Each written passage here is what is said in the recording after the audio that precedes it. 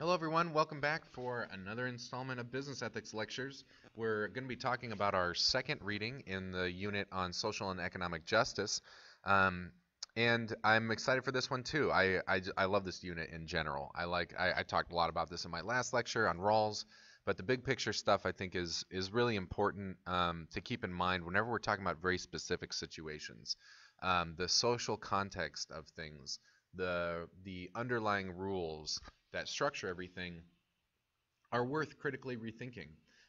My on-campus class had our Rawls lecture on Tuesday, and I remember, and we kind of did a follow-up on Thursday a little bit. We had some leftover discussion that people wanted to ask questions about, and a lot of the students in my on-campus class said that they found Rawls difficult, that his ideas were a little different and abstract and harder to get a grasp on. And so at one point in my lecture, I talked about, I wanted to share this with you. I was like, what's the main takeaways from Rawls? That it's like if all the other stuff's confusing, like what's the big thing here?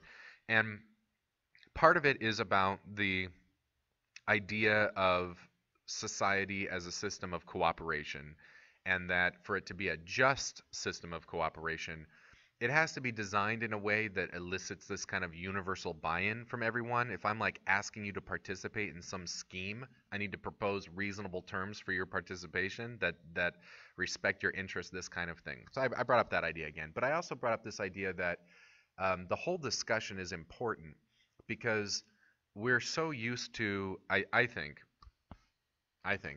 that very often we think about our life decision making and what behavior we're going to take and this sort of thing as if we take for granted all of the things about how our society is structured. These are just the facts of life. This is just how life is.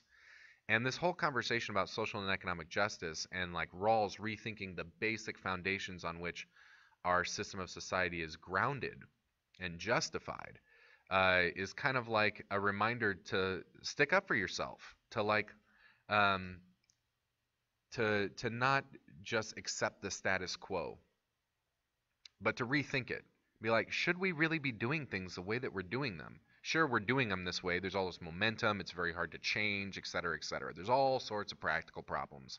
My on-campus class was talking a lot of the student presentations people were giving were all about practical problems with Rawls. It's like in some ways it's kind of missing the point. Like the talk of social justice, to give a theory of that, is not to set up here's a policy proposal that we're going to send to the Senate or something, um, but to think about the standards by which we would critically evaluate what's going on and whether it's ideal or not. So to rethink those assumptions that we take for granted, the conditions of society that we just accept or there's the temptation for just accepting blindly, I think is one reason why I get so jazzed about this topic and why I think it's worth talking about. And Nozick is going to sort of present a view of social and economic justice that might be more familiar to us, especially in America. But I want to kind of emphasize how Rawls or Nozick is not just taking for granted the way our society is, and we shouldn't agree with him just on the grounds that this is what's familiar. Nozick is trying to take up the charge of having to give a justification for whatever system we're going to use. At the beginning of my lecture notes here, I say Nozick's position is named the entitlement theory. But if you did the reading, you know Nozick is really adamant about how entitlement is not a natural moral fact of reality. That whatever you are entitled to is an answer that will emerge after we have a theory of social justice. Until we know what's the right way for this system of social cooperation to be set up, we don't know what you have rights to and what you don't have rights to. Especially when it comes to property rights, entitlements, things like that. So, um, ooh, sorry, give me a second. Okay. Um, he's saying we couldn't talk about, oh well, people are entitled to this, so therefore this is the correct system of cooperation. This would be the just society. He shares with Rawls this thing about how first we got to figure out what would the right rules be, and then we'll be able to talk about what people are entitled to. So there isn't some sort of basic entitlement that Nozick is premising. So he's on the same page as Rawls here on having the discussion in kind of the way that I was presenting Rawls as framing it. I mean, he doesn't have this whole original position thing. He doesn't have the maxi-min principle, not the veil of ignorance. But in terms of why we need to ask the question in the first place, Nozick is on the same page. And in fact, Nozick and Rawls are like cats and dogs. They fight against each other. They're contemporaries to each other, and they had a lot of public debates against each other. They were kind of they were two of the most prominent theoretical proposals for how we should think about social justice in the 20th century.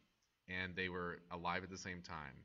Their works are in direct competition with each other. So there's a lot of disagreement between them. And there's been a lot of conversation around that disagreement. But there are some interesting things that they both agree on.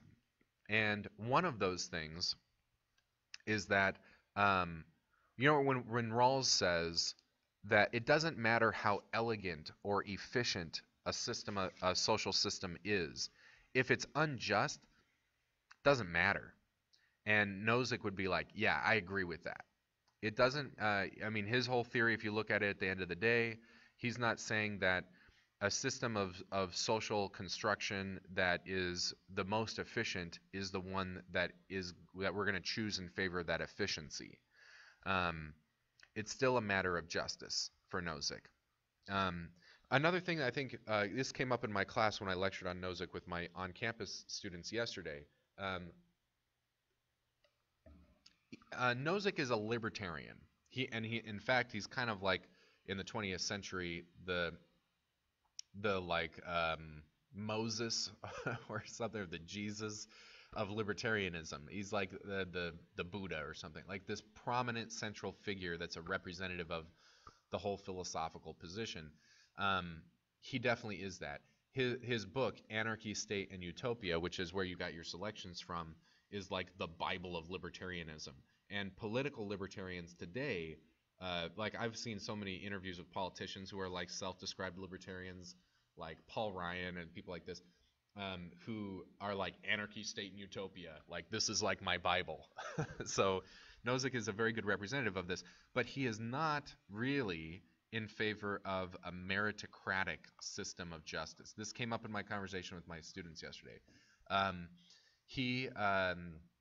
He's not saying something like people who put more effort in or do more work should be deserve to get more social benefits as a result, or this kind of moral criticism of laziness or something like that.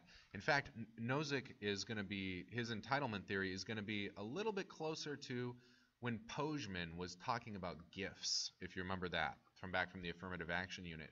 Pojman says, you give me a gift, I can do what I want with that. It's my thing now, if you give it to me. It doesn't matter if I earned it or not. It's just to say I have rights to that thing, even if it was given to me as a gift and I didn't work for it or something like that. Nozick's got a very similar thing going on here. Okay, so that's some preliminary stuff here, though. So let's start getting into some more of the details. Just me saying Nozick's a libertarian, if you know anything about libertarianism, it's a good frame of reference for you. If you don't know anything about libertarians, like political libertarians, this might be important to know. I can do some other filling in about this.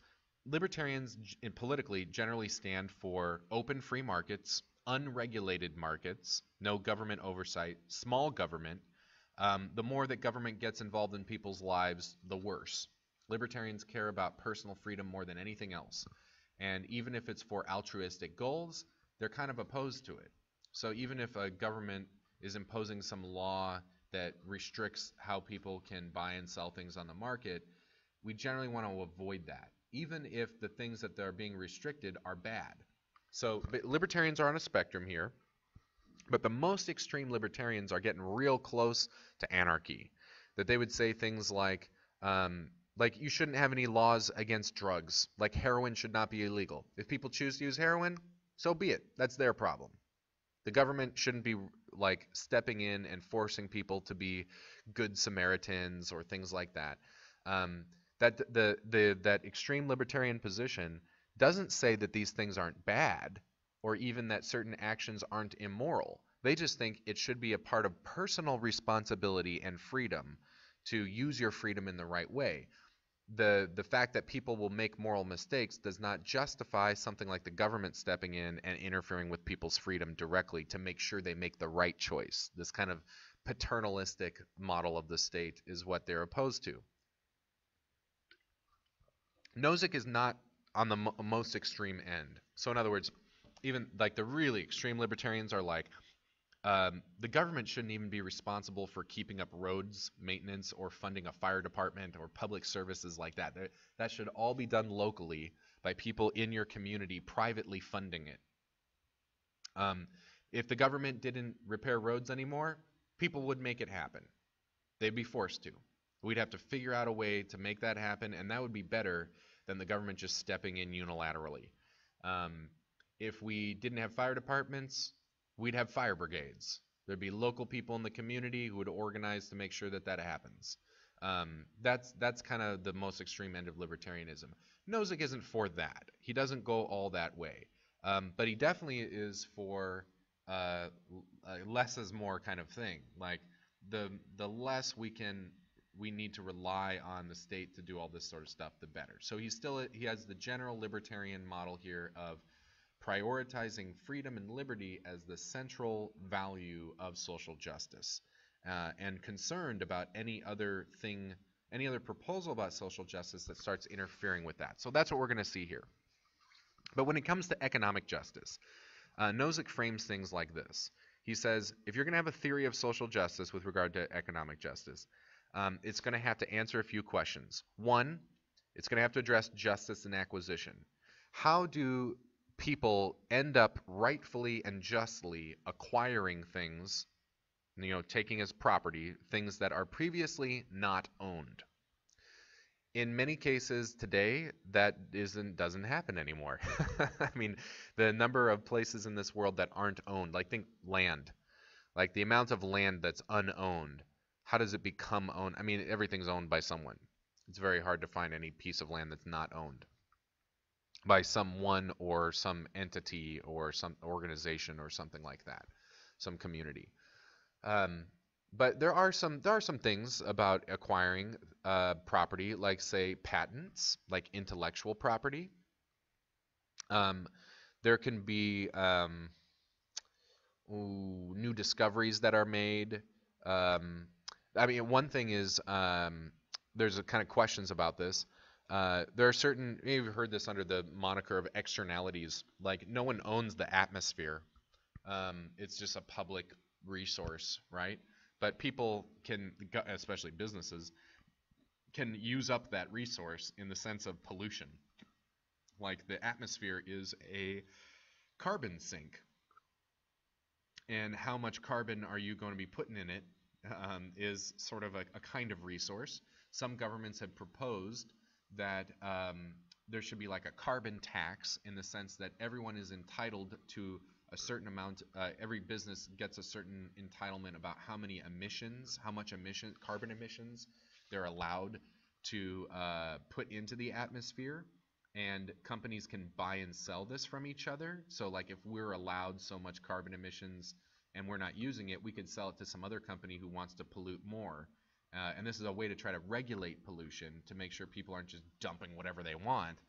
But that would be to make this resource, which is not owned, into something that can be owned and bought and sold on the market and all that kind of stuff. So that would be a matter of justice and acquisition. But you can also go back in history and be like, okay, how did some resource become owned that wasn't owned? Like the neem tree example, actually, from Werhane in international business would be a good example. The neem trees were just there. Everyone was using them. No one owned them. The indigenous poor just go and use them whenever they want. But then Nemix acquires them, and now that shuts off access because now it's private property kind of thing. So that'd be justice and acquisition. How would that happen appropriately? Justice and transfer is, what are the parameters of justice with respect to how something that is owned is transferred to somebody else? And a really obvious example of injustice in transfer is just straight up stealing. So if you own it and then I take it and now I own it, that's not an appropriate transfer. Transfer that happens under deliberate misinformation or misleading statements is fraud. Fraud is not a just transfer of property. Okay, if the transfer happens under the auspices of fraud, then that's not just. Those are simple examples. Bribery, extortion. I put here, that's what I'm looking for. I'm totally blanking. Um, ah, not my poor brain. This is just a stupid thing. It'll come to me. Um, Blackmail. Blackmail. Why can I think of that word? Blackmailing someone is going to involve a transfer, but not in a just sort of way. Okay, but um, taken together, these constraints about justice and acquisition and justice and transfer, those define what you're entitled to. You're not entitled to property that you stole. You are not entitled to property that you acquired through fraud. This kind of stuff. Okay, so once we've got these rules about justice, economic justice, now we're in a position to make a claim about entitlement. Before that, there is no sense of entitlement that makes sense at all. Okay. There's also one other category that Nozick adds here. Rectification of injustice in holdings. So these first two rules are like, here's how things should happen, ideally. What if they don't happen that way? What if unjust things happen? I steal from you. I commit fraud. How do we fix that? How do we address that injustice that's happened? And this is where things get really tough with, say, affirmative action, right? There's definitely been injustice in holdings that's part of the legacy of slavery and racism and sexism and all this kind of, and oppression in general. What do we do about that? How do we fix that? It definitely has an economic component to it in terms of social opportunities, wages, et cetera, et cetera. How do we fix that? If your great grandparents or something made a bunch of money as slave owners and then through inheritance that's been passed down to you, I mean, that's an injustice in holdings. What are we going to do about that? That's a question. Okay, this doesn't presuppose anything controversial. This is Nozick just framing the debate. Any theory of social justice that deals with the economic aspect of society is going to have to deal with these questions. Okay, now here's where things get into controversy. Nozick sets up this contrast in ways we could answer those questions. And he has this process versus product kind of distinction. He calls the theories the historical principles of social justice versus time slice or end result principles of social justice. And the historical one is the one his theory is he's going to take that path. So he thinks that's the right way to think about principles of economic justice. Basically that in order to figure out whether a holding is just or not just, whether you are entitled to a certain property, you have to ask the question, how did you get that? What was the process by which this thing came into your ownership? And that will tell you whether it's just or unjust. The end result or time slice principles do something different. They think about a distribution of resources, what you hold, what you don't hold, as just depending on the features or properties of that distribution, like who has how much. And it ignores how that distribution came about. There's some questions. I mean, Nozick thinks that Rawls falls into the second case, and that's why he's a problem. There's some question here, I think, about whether Rawls does fall into that second case, and the reason for that is that remember how much emphasis I put on the lecture and how much Rawls put in his readings about how the process by which we come to the principles of social justice matters a lot. Like all this stuff about the original position and the veil of ignorance is like a pretty big deal in terms of having a foundation for social justice to Rawls. That sounds a little bit like process to me. But definitely the rules that we would decide on under the original position, especially the maxi-min principle, is more of a product type of answer. It's more of an end result or time slice principle sort of answer. And Nozick's going to criticize those. Let's talk more about what those end result time slice principles, how they actually work though, what the details of those kinds of theories, what formal structure they have. And that's going to be this idea of patterning that Nozick talks about. Thanks for joining us, Li-Ling. I'm happy you're here. How are things going?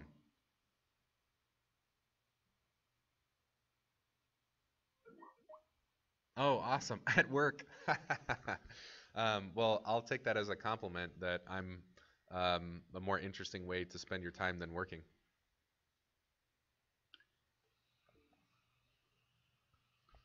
Maybe there's a business ethical question about that, though.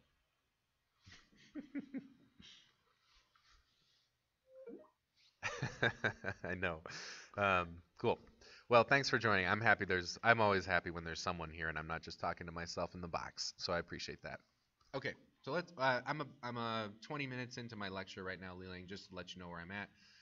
If you do have my lecture notes up, I'm in the section that's entitled Contrasts and Categories of Principles of Social Justice under Nozick. So we're talking about Nozick here. Oh, thank you. I appreciate that.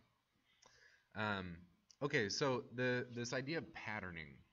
Let me do this first. Let me give you just a really simple example of what these end result or time slice principle theories would look like. And this might be a straw man. In fact, I kind of personally think this is a straw man. There's a more reasonable version of this proposal. Rawls is definitely doing way better than this proposal. But even people like Bernie Sanders, who might talk this way, I think they've got a more robust position than what I'm about to give you. But this is just for illustrative purposes. So it's kind of a straw man, but I think it'll get us in the ballpark. Maybe you've heard people talk about the whole 99% sort of movement. That just the fact that 1% of our population owns an overwhelming majority of our overall economy and overall wealth, and that the 99% of, like, most people, the overall majority of people own a very small fraction of the overall wealth and economy. Some people look at that fact and just say, yeah, see, there's injustice happening.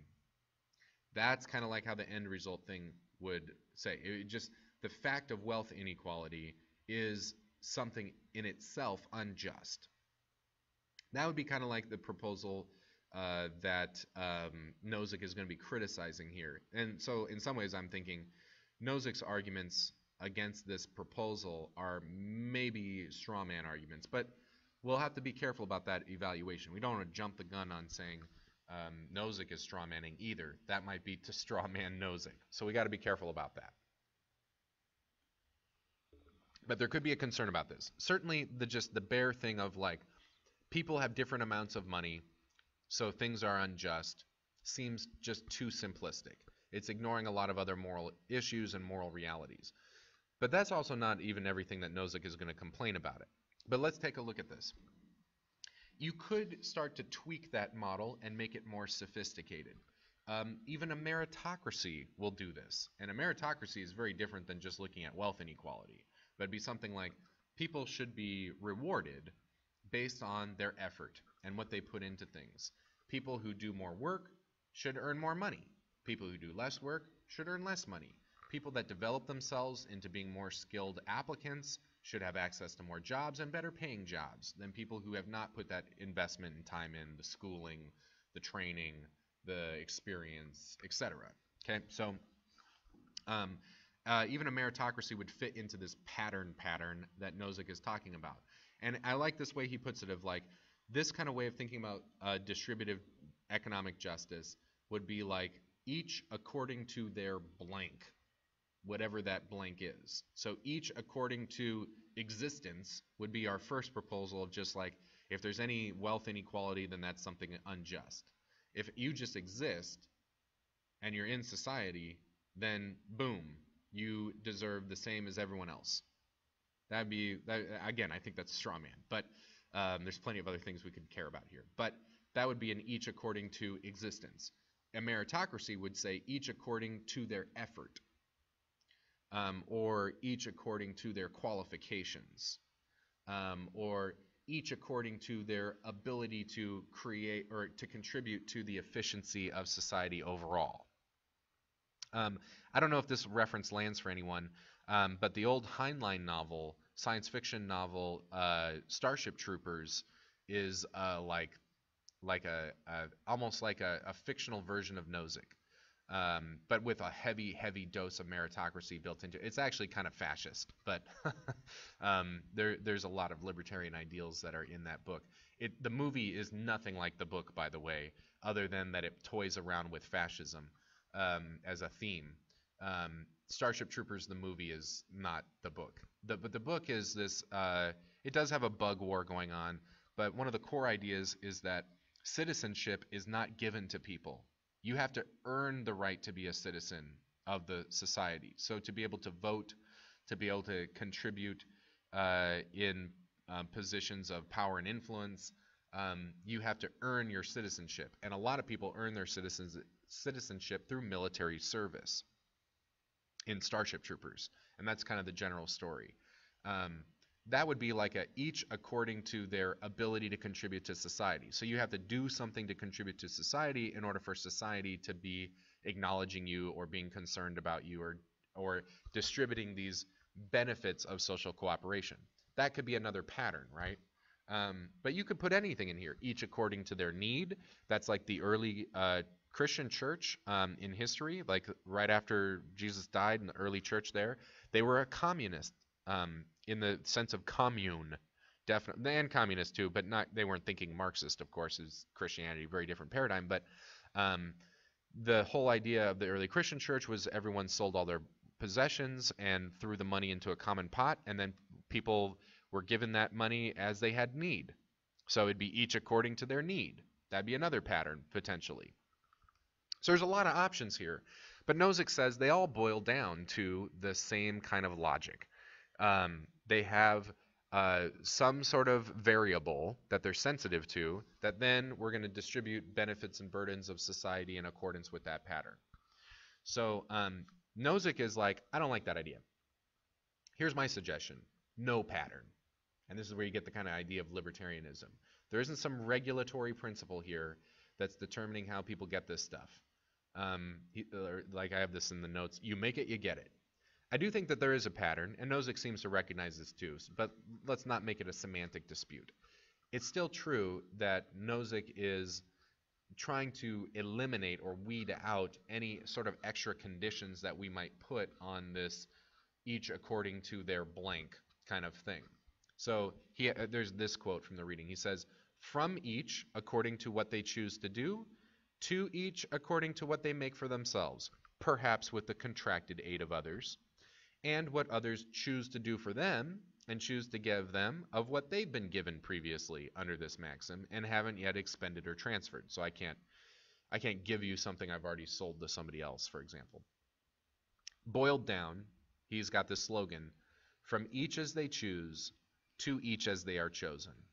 So that's it. No extra conditions on there. And this is why I related it to Pojman's idea of a gift.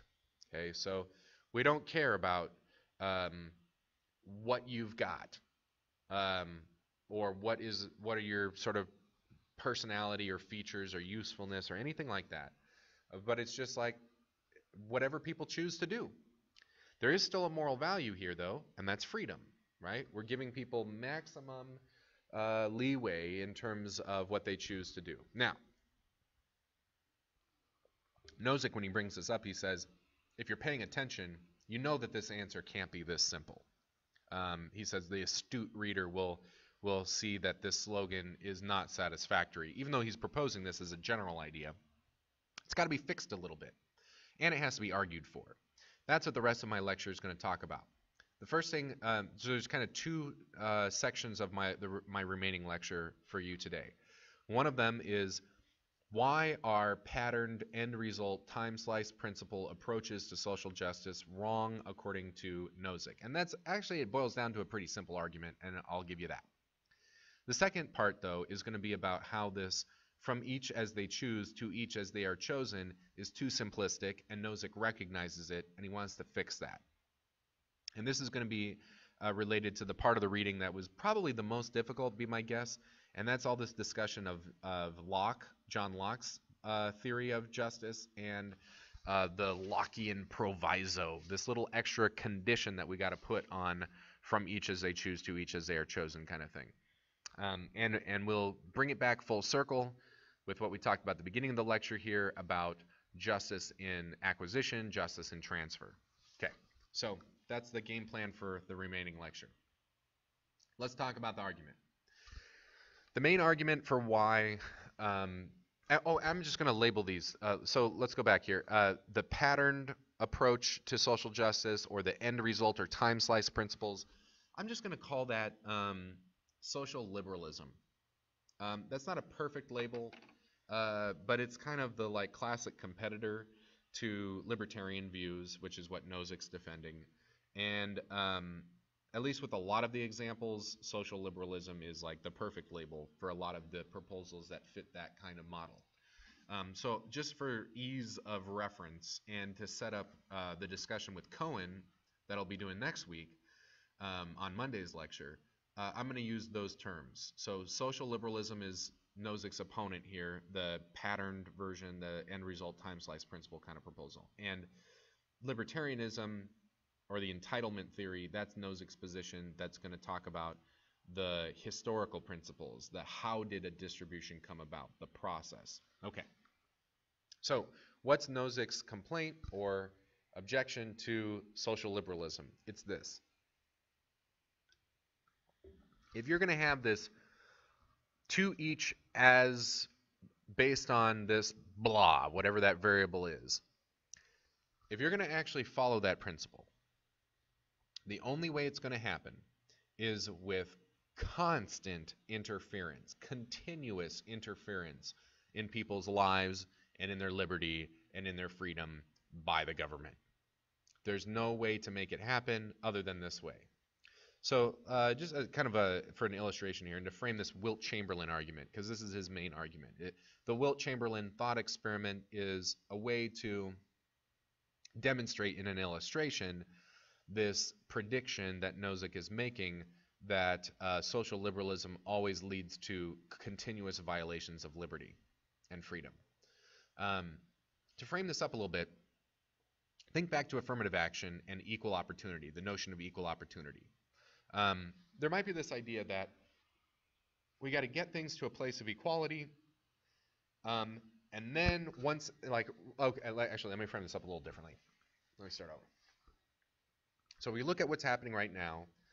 If there's a race, like a competition in society for the best positions, best benefits, money, the market, everything, some people have an advantage on others when we talk about privilege and things like that. And other people are at a disadvantage or stigma or something like that. That because of historical oppression, we're not all starting from the same starting line. Some people got a head start. That's not equal opportunity. That's not fair. That's not a fair competition, we might say. And the hope might be, well, let's solve that. Let's get people to the equal starting line, and then we'll go, bang, start the race, and then everything will be fair and just. We'll have equal opportunity. Everything will be great. So we just have to do this intervention now to get things equal, and then it'll be a fair competition, and then there we go. Then we're off to the races. No pun intended. Now, there are things going on with affirmative action that are very, very different from here. And social inequality and issues about racism, sexism, etc. are not exactly the same as the issues of the social liberal. This like concern about wealth inequality and stuff like that. But I think that's a useful frame of reference. In the model of maybe we can make an intervention, make things equal, and then we can go back to our usual way of doing things, and everything will be just moving forward. So imagine that happens. Imagine the government is like, wow, there's been a lot of injustice in the past. All these distributions of holdings are unjust. Let's just even it all out. So there's this massive 100% tax that happens in 2019.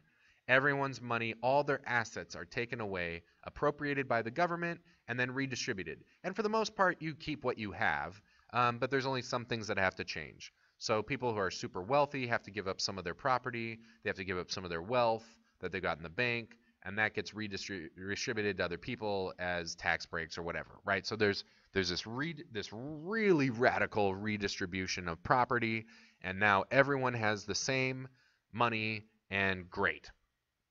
Now, and then we'll just keep doing free market capitalism, okay? It's not going to work. We're going to get back to the same kind of wealth inequality just naturally. It's like every time we try to make it equal, it's going to start drifting. And then we got to make it equal and drifting. And I'm not going to tell the whole Wilt Chamberlain argument here, but the point is that even if we imagine everything equal at the beginning, people like Wilt Chamberlain can do what they want to here and say, hey, well, I'm not going to play unless I get the 25 cents on any ticket. And everyone's like, well, you know what, that's worth it to me. I'll pay that extra 25 cents. And now suddenly Wilt Chamberlain has tons of money and everyone else is poorer than him. Then if we really believe in this patterned version of social justice, each according to blank, if we just thought something like basic wealth inequality is a problem, then we're going to have to do this crazy tax thing all over again immediately. Okay? So that's the point that Nozick is going for. If we think a just society is a society that bears a certain pattern, the only way to maintain that pattern, because it's going to drift, it's going to get away from that pattern, the only way to maintain that pattern is by constant interference, continual interference from the government about what you can do with your money and what you can't. Or if you make these choices, we're going to take them away. I mean, just imagine how, I mean, I think this is part of Nozick's, the intuitive support for his position. Imagine how would you spend your money? Or what would you do with your time?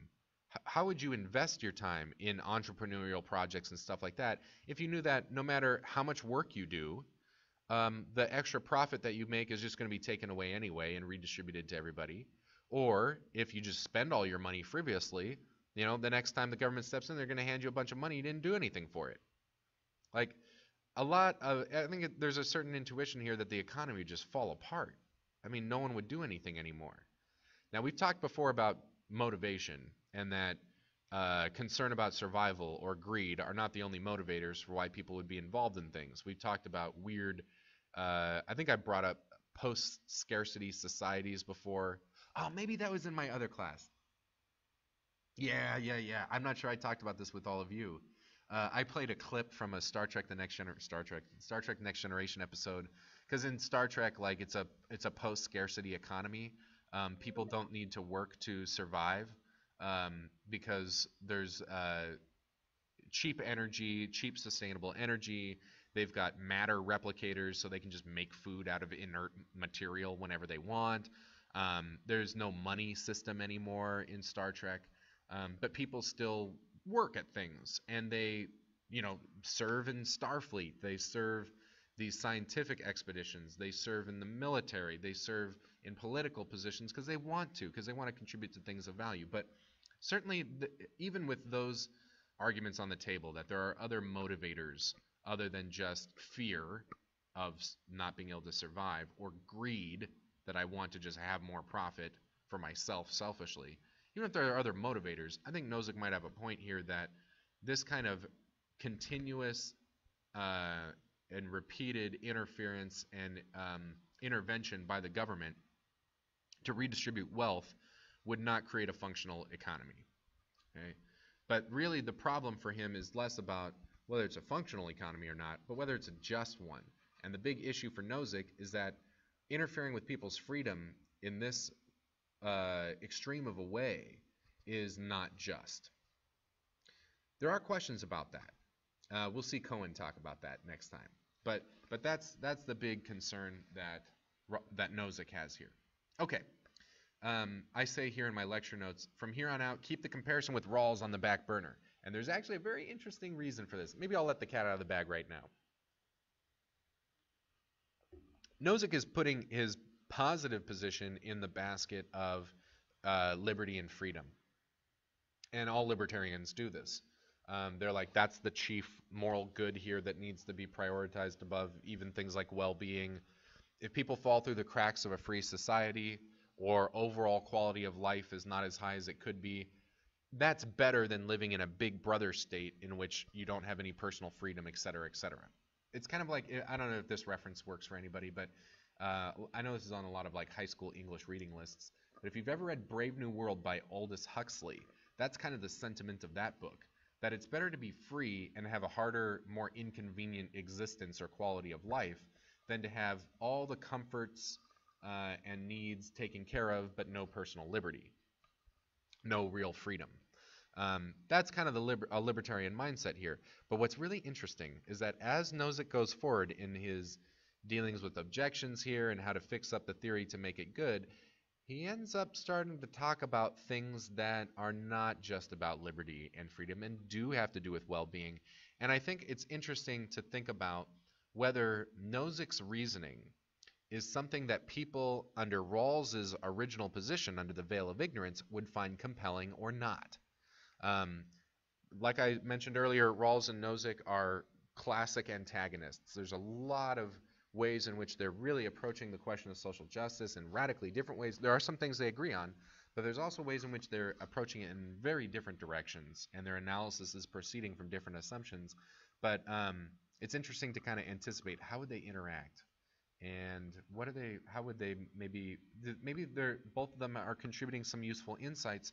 How do you put the pieces together? I think that's really worth thinking about. I'm not going to belabor this lecture by going through all the kind of stuff that I think about that, but as maybe food for future thought. If you're interested in social justice and finding these readings and ideas interesting and compelling, there's a lot of fun stuff to do with comparing Rawls and Nozick against each other. So I think that is useful. Just keep him on the back burner here. Okay, so going back here, Nozick is proposing this kind of from each as they choose to each as they are chosen. But he says himself in the reading, that's not going to be a good enough answer. It's got some huge problems. Well, here's some problems. And this is stuff that Locke, way back in the 17th, 18th century, was concerned about too, as he was trying to build out a kind of view of liberal values. Maybe not social liberalism, maybe more libertarian, but just this kind of new enthusiasm for egalitarianism and human dignity and human rights that was happening in the Enlightenment period in Europe. Locke is a part of that tradition, and so he's thinking about personal liberty and the economy rather than it being this oligarchy or aristocracy or something like that. What would be a more just society? And he's got Nozick and Locke are kind of similar on some stuff. But Locke recognizes a theoretical dilemma that Nozick is sort of like, yeah, that's a problem. Locke gives us some of the help, though, for solving it, but not all of it. Okay, so let's frame this up. So in some ways, what Nozick is doing at this stage in the game is trying to clean up his proposal to make it more immune to certain objections and concerns. So let's go back to justice and acquisition. How can I justly acquire ownership of something that is unowned? One idea, and this is one of Locke's most famous suggestions, is that you acquire a right to own something unowned by mixing your labor with it. So, like as Nozick points out, we generally think of labor as undesirable. Some people might think it is desirable. That's part of, I think, Captain Picard's point in the Star Trek clip that I showed my students. But it's like Picard says things like, we have other values for why we want to work at something other than personal benefit. That being able to like contribute to society or to benefit the lives of other people or progress humanity's understanding of reality, like through scientific understanding or philosophical inquiry or stuff like that, that's something valuable that we might value for its own sake, regardless of whether we're getting paid for it or not. But we also maybe have this intuition that labor is undesirable. It's not something we want to do. We'd rather be lazy or something like that. And so there needs to be some kind of incentive for investment in society. And that compensation is giving you property rights. You now can acquire a kind of power that you didn't have before by making this contribution. So I'm going to use this example quite a bit for this whole section. Imagine that we live in a village together and we don't really have a money economy or just starting out on a money economy. But for the most part, our conditions of life are marked by hunting and gathering. and maybe a little communal agriculture, but not a whole lot. Actually, let's make it cleaner. No agriculture yet, because that's going to be part of the twist of this. So there's an orchard nearby our village where people go and gather fruit whenever they're hungry. So it's just a resource there, kind of like the neem tree example. Whenever people want, they can just go and pick some fruit and eat it, free, right? There isn't any riders on that. But then I'm like, you know what? These fruits are pretty good, but I bet I could make them better by tending to them. So now it's starting to get a little bit more like agriculture, right? So I spend some of my days putting my hard labor into tending to some of the trees in the orchard, and my fruits, they're fruits of my labor, no pun intended. All the effort that I put into it results in the fruits from those trees that I've tended being more delicious and succulent and nutritious and all this good stuff. So it seems like since I put all that work into it, I should be entitled, by that meaning property ownership, to what happens with the fruit. And if I want to sell it to people, to everyone else, all of you in the village, that's my right. So that would be kind of like Locke's proposal. I mix my labor with the tree, and now I acquire it. Okay? It wasn't owned before, but as soon as I do that, now I get ownership of it. It's got some kind of plausibility to it. Is it true that I gain this ownership entitlement because I mix what I own with what I don't? Sometimes that's been given, that's a construction that's been put on Locke's proposal because I have a right to my body naturally. I have human rights of autonomy, bodily autonomy. So I own my body, I own my life. If I want to use that, take that thing I own and mix it through labor with something else, then I acquire ownership of it. But Nozick's like, that doesn't make any sense. And that's his soup can, his tomato juice example. He's like, I got a can of tomato juice. I make it radioactive so I can track the molecules, and then I pour it into the ocean, and it diffuses itself into the ocean. Does that mean I own the ocean? No, that's silly. Doesn't make any sense. So that doesn't make sense. How about that I acquire this ownership because I've improved the value of the thing? Like the fruits that I have from the trees I've tended are more valuable than the fruits from the trees I didn't tend. I put this cost to increase the value of the fruits. Nah, that's not going to work though, because all I'd be entitled to would be the added value, not the original value like that the fruits would have if I didn't tend to them. And that would be impractical to try to separate out the thing, the added value from the natural value. That's just not going to work for a social system. So Nozick kind of just says, yeah, we're just going to allow for this on the grounds that it actually kind of improves things for everybody else. That society, and this is where keeping Rawls on the back burner is interesting, society has a vested interest in giving me this property right. Even though it's taking away access to some other people, now you have to pay to get my fruit. That's actually kind of an advantage for people in the village, for all of you. Because if you want to go and get the normal fruits, they're free, they're still free. You can get the normal fruits whenever you want.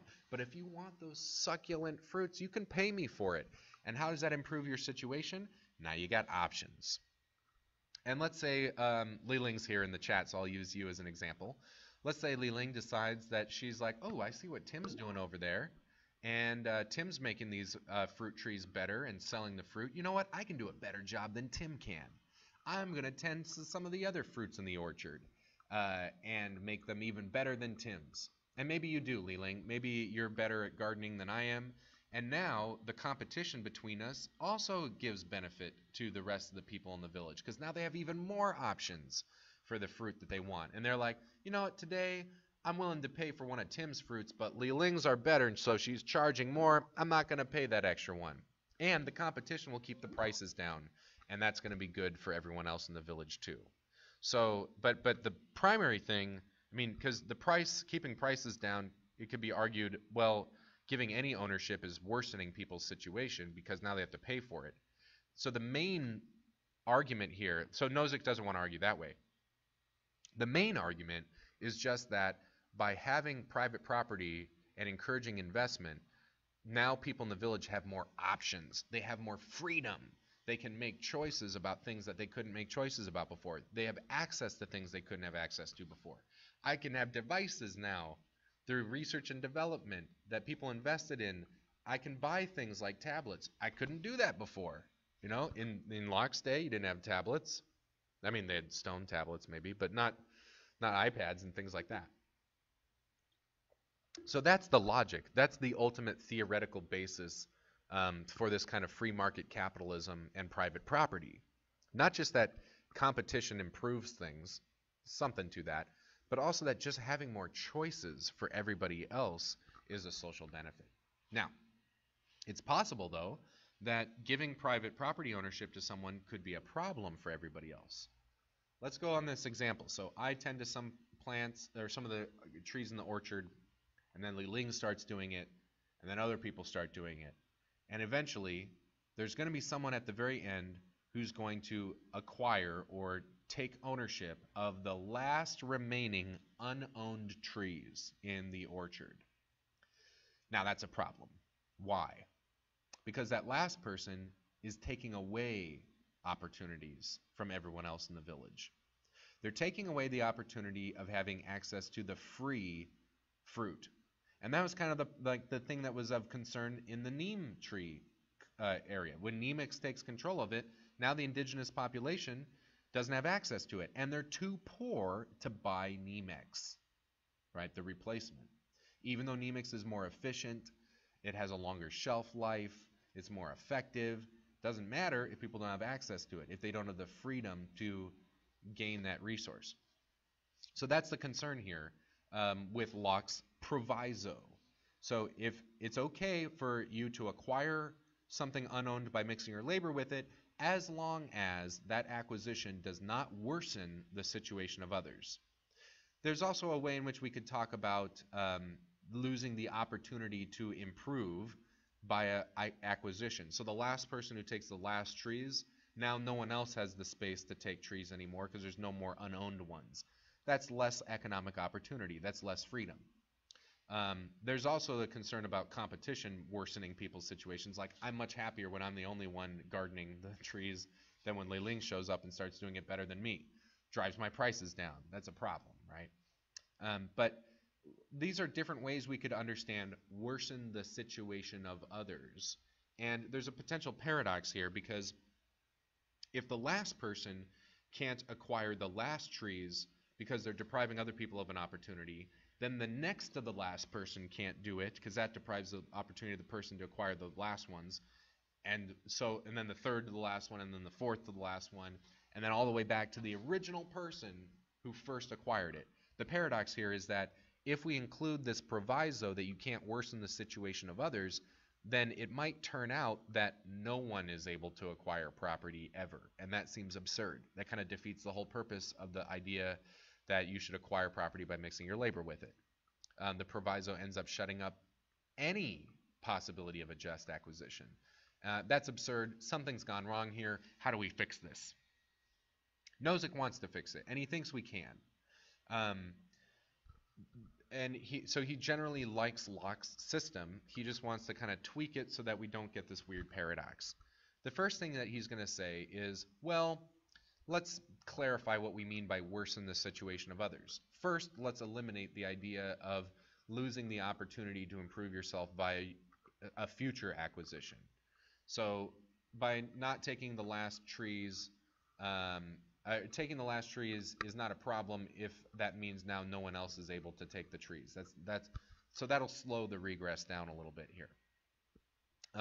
But we also maybe want to eliminate this condition about losing the freedom to use what was previously available for free. So Nozick wants to say there's not really a way in which people are really worsened if that last person takes property ownership of the last trees in the orchard and there's no more free ones. Why, though? He has to defend that because it certainly seems like a loss, right? There's an option I no longer have.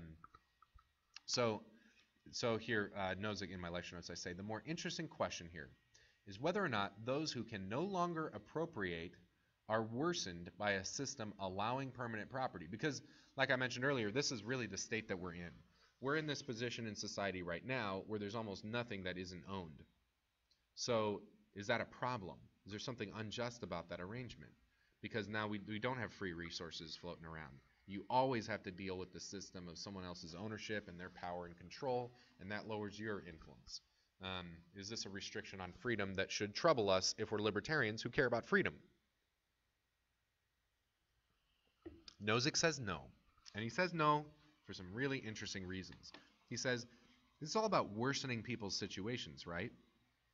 Well, if we're going to look at worsening, we've got to counterbalance that with all the ways in which they benefit. So if we allow private property ownership, and there's no more freedom to acquire new property, and there's no free commune sorts of things for us to gain access to whenever we want, what do we get from this? First, it increases social product by giving means of production to those who can use them the most efficiently. This is a classic libertarian sort of belief or faith in free markets, that people who are going to be effective at managing the means of production are going to stay in business. The people who aren't are going to fail and get bought out, et cetera, by the people who maybe can. So it's always this constant, the market sort of weeding out bad management and encouraging and promoting good management. The other advantage here is that it encourages experimentation. So there's not one, this isn't like totalitarian communism where there's one committee overseeing everything. That would maybe discourage risk-taking and experimentation. We're just trying to lock a system in and just keep doing it as long as it works. By having private property ownership where people are allowed to do whatever they want with what they own, then they can make choices to try out new things because they're only just taking on personal risk, which kind of gets into the next point. Enables people to decide on their risks and so promotes specialized risk bearing. So in one sense, society benefits from risky entrepreneurship, like research and development, trying out something new, experimenting, and maybe we'll find a better way of doing things than we've done them before. Innovation, right? So there's that value. But also, because people get to decide individually what sort of risks they want to take on with how they use their money, now we can create systems where certain risks are things that people can become specialists at. And this is actually what you see with insurance companies. The whole idea of insurance companies is that you don't have to be personally liable for all the risks that are involved in your business. If something goes wrong, you've got insurance to cover you for it. The insurance company is taking on all of the risk from everyone who pays dues into the insurance fund and then uses that money to pay out any insurance claims that are required when something does go wrong. So in other words, if insurance doesn't exist, then all it takes is one bad thing to happen in my business, like workplace accident or something like that. I get sued, I'm screwed. Bankruptcy. But because the insurance company exists, it gives me this safety net, so I don't have to worry about that. I want to avoid bad things from happening because the insurance company is definitely going to punish me financially in some way, but it's not going to be this kind of fatal blow that'll totally destroy my industry or my business. So that creates market stability, which is also something that is a social good. Giving people the ability to count on certain goods and services being available. Once we have specialization happening in the marketplace, now if my local grocer goes out of business, where am I going to get my food, right? So I want stable market conditions so that I don't have all those fears that I have to deal with. He talks about how it protects future persons by reserving resources. In other words, our own greed will make us conservative about how we're managing the resources that we have. If if wealth distribution is unequal in society, then we're not just going to use everything that we have. But some people are going to hoard it, and that means that there will be resources in the future available to future generations. An interesting argument. Whether you agree with these things or not, there's a lot of descriptive claims being made here, predictions. Whether that's true or not is up for debate. And then he talks about how it provides the private property, free market sort of thing, provides alternative sources of employment for unpopular persons who don't have to convince any one person or small group to hire them. I think this is a little weird.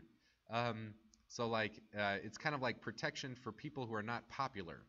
And there might be something about this that you might think is objectionable, that like basically rich people can get by without having to be nice people or have relationships with anyone else or be respectful, you know, all those kinds of social norms that people who are poor have to deal with. You know, you can't get by. You can get by being a dick and being rich. You can't get by as easily being poor and being a dick, right? That's going to be a problem. But I think there is something that is a little bit more charitable here for where Nozick is going with this. And it's this idea that we shouldn't have a society in which I need to like make sure I'm not pissing everyone off around me in order to be able to survive. That reward in society shouldn't be a matter of a popularity contest. Just think back to high school or middle school and be like, yeah, I don't want to live in a society that's like that, where it's just a bunch of like catty infighting and everything. Maybe this kind of financial independence and autonomy is pretty important for general autonomy in society. Okay, so I'm gonna have to wrap this video up here soon. We're getting close to the end here. But the main point here with Nozick and the proviso, the Lockean proviso, is that he thinks giving people ownership of this stuff, even when it means no one else has access to it, is justified because it isn't worsening everyone else in society. It's not putting them in a worse off position. It's actually improving. There's a lot that society has to benefit. If this sounds like social contract theory, there's a connection here. So we're going to eliminate from our conditions about worsening the positions of others. We don't mean by that worsening by limiting the opportunities for appropriation or worsening by competition. Now here's the cool idea that Nozick leaves us with. I don't necessarily agree with him, but I still think this is clever and interesting. He says, if this is a constraint on justice in acquisition, it's also going to be a constraint on justice in transfer. So, for instance, let's say in our little village scenario, I mix my labor with all of the trees in the orchard, and now I own all of them. Now you no longer have access to it. And because I have a monopoly, I'm probably not benefiting your position either, no matter how tasty my fruits are. If I'm charging you an arm and a leg to just be able to eat to survive, then that's not when society gives me ownership of the orchard, that doesn't improve everyone else's position. So that would be an unjust acquisition. Well, let's say I don't just take all the trees in the orchard, and it's more like the scenario I described earlier. I take some, other people take others. We've got a little economy going, and there's competition. And then I'm slowly going to buy out all of my competitors. And through justice, or through transfers of ownership, I come to acquire all of the trees again, and then I run my monopoly game, and then I charge an arm and a leg. Now, my acquisition, I'm using acquisition in an untechnical sense there, but the way in which I was able to acquire all of the trees wasn't a justice in acquisition. It wasn't something going from unowned to owned, but it was going from owned to owned. It just so happens we're in the same boat again. And that also is going to violate the Lockean proviso, and that would be an unjust transfer. So that's why Nozick is not a pure libertarian in the sense that he approves of government restrictions and regulations on monopolies. So antitrust laws, Nozick is like, sounds good to me, okay? Because monopolies are not in the public interest. By giving someone total ownership, that does worsen the situation for everyone else, so that would be an unjust holding. Okay, but then he said some other weird things, like, this is also interesting. Getting into this situation could also happen by accident, not me intentionally buying everyone else out, but maybe I buy some of them, right? But it's not a total monopoly. But then there's a bunch of trees die, like there's a lightning storm, and the trees that I don't own end up getting hit by lightning and dying, and then through just accident, I suddenly find myself with a monopoly. That's also an unjust holding, even though no one was deliberately at fault, according to Nozick, and our village council would be justified in saying, Tim, you're going to have to sell some of those orchard trees. We're going to have to break up your monopoly. Nozick's cool with that. He thinks that's all right. Okay, But there are some weird things that he says that you might find counterintuitive, but he are totally consistent with his theory. Let me talk about probably the most controversial one, and then we'll have to wrap up this video because I have to get going here. Nozick imagines this case. What if I formulate, I'm a scientist, a medical scientist, and I formulate a cure for some terrible disease. Okay, so I've invented this. I own it. I have intellectual property rights on it. And I got a monopoly on it. And I start charging an arm and a leg for my medication. It's a life-saving medication. It's saving people's lives. People really want it. Demand is high. And I'm like, I'm going to charge you a high price for it. That might be slimy. But Nozick thinks it doesn't violate principles of justice. Why? Well, if I hadn't invented that medicine, no one would have had access to it. All I'm doing, even though I'm charging a ridiculous price that for most people can't afford, all I'm doing is adding opportunities. I'm not taking any opportunities away from anybody. I'm not worsening people's situation. If anything, I'm just benefiting it. I'm just not benefiting it for people who can't afford my ridiculous price. So that would be a just holding according to Nozick. And the way, if I want to charge those prices, say totally within your right to do so, because you're not worsening the situation of other people in society. No one is entitled to my labor or my genius or my efforts in formulating this compound or this medicine, whatever it is. No one is entitled to that. What they might be entitled to are resources that they could have naturally available to them, and then if I take ownership of that, that takes it away from them, but as long as I'm benefiting them, that's okay. Right? That's the whole story here about the Lockean proviso. Okay. But in this case, with the patent I put on this medicine, that's not worsening anyone. Now, Nozick does say this. He says those kind of patents and intellectual property rights should have an expiration date on them. And the reason is that, well, I was the one to invent it. But sooner or later, someone else would have invented it if I hadn't invented it. It's kind of like this virgin territory of knowledge that we're slowly exploring. And I happen to be the one to find it first. And so it's kind of because of me that we even have access to it at all. But the longer that time ticks forward, the likelihood that someone else would have found it increases. So then I can't claim to any kind of exclusive right to it anymore. So that's his way of trying to deal with anything that might sound counterintuitive about my slimy pharmacology kind of market tampering. Or, no, that's not quite the right word, but sorry, I'm running out of words. You know what I mean. The way in which I'm charging unreasonable or just impractical prices for this drug that I invent. Okay, the key part here about Nozick's proposal at the end of the day with the Lockean proviso is this is not supposed to be an end state principle, but like I was remarking earlier, it's interesting that as Nozick's trying to defend his situation, he's not just talking about freedom anymore, but he's also talking about well-being. Like the monopoly problem is a well-being problem. And maybe not a liberty problem. Maybe there's a way in which the Nozick can respond and say, no, there's a way in which I can talk about this in terms of freedom. But that's where Cohen's going to step in and get interesting with this. When we get to Cohen next week, Cohen's going to ask us to kind of think more deeply about issues of what it means to be free for something. And how does that relate with private property rights? And as I'll mention, and I'll probably say in the weekend update email here, Cohen is a socialist. He's a Marxist.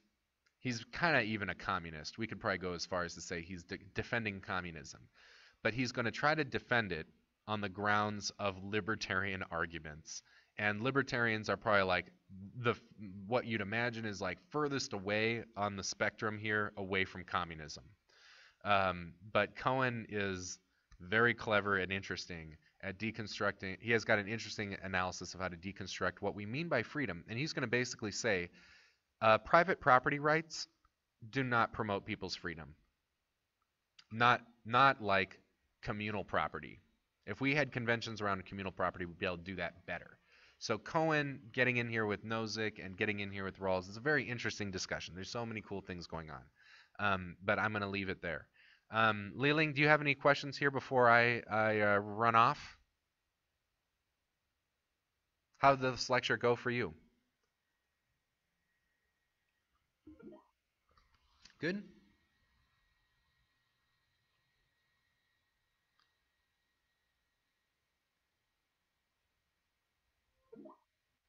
Oh, yes. Okay. Maybe we can talk about that after I stop recording. Talk about your paper. Okay. I will call this video good, and I will see you guys next week for our final week of the quarter. I will be doing 2 more sessions like normal, so it'll be like a normal week. We'll have our lecture on Monday, and then we'll have our lecture on Thursday too. And it will be on Thursday. There's no way I'm going to delay that unless something terrible, like some unforeseen emergency occurs. But Thursday should be fine for me to give that lecture, no problem, even with the busy finals schedule. I've got it carved out where that should be fine. So Monday and Thursday, there's still going to be things happening. So yeah, more updates on that in my weekend update and all the stuff coming up here. Your papers are due tonight by midnight. I wanted to kind of make a general announcement here that I'm open to slightly late submissions. So the whole reason for why this deadline is such a hard deadline is because of the redistribution of the papers anonymously for you to be able to do the research paper assignment or the response paper assignment in time for next week, and that's not under the gun, and you've got a comfortable amount of time to do that. So I want to be respectful of everybody. So what I've decided is that I will hold off on doing the anonymous exchange. Yeah, that's right, Li-Ling.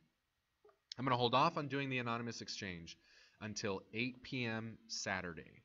That is the absolute latest that I want to get them.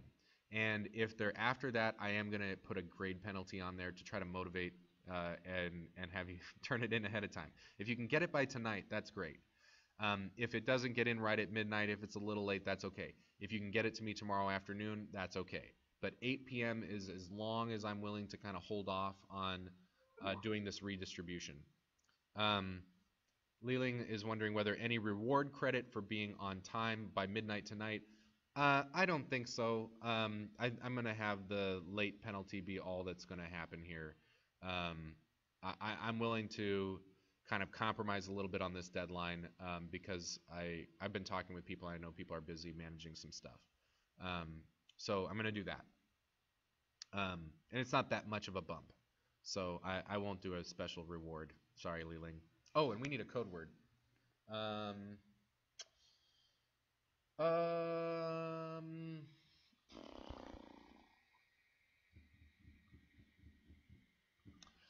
about tomato juice? I don't know why, but that tomato juice example from Nozick always makes me giggle of like mixing the tomato juice can in with the ocean. So we'll do that. Tomato juice is the code word for this one. Okay, I got to run. I'll see you all later. Stay tuned for the weekend update and good luck with everything. Stay in contact with me last minute here if you got questions. Bye.